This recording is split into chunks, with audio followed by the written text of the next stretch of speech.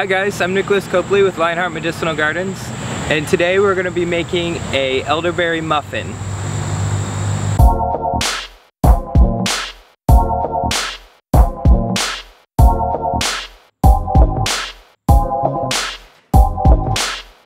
Here we are back at our elder spot where we last collected elder flowers to make an elderflower cherry cordial.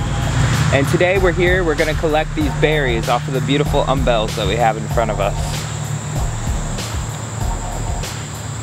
The birds have gotten to some of these, but as you can see, a lot of them are really ripe on this cluster here. And the elderberries form in these bracts and make a beautiful umbel of flowers in late May and early June. And now they're becoming quite ripe for the picking. Elderberry has usually about 7 leaves, 3 on each side and 1 on the end. They're slightly serrated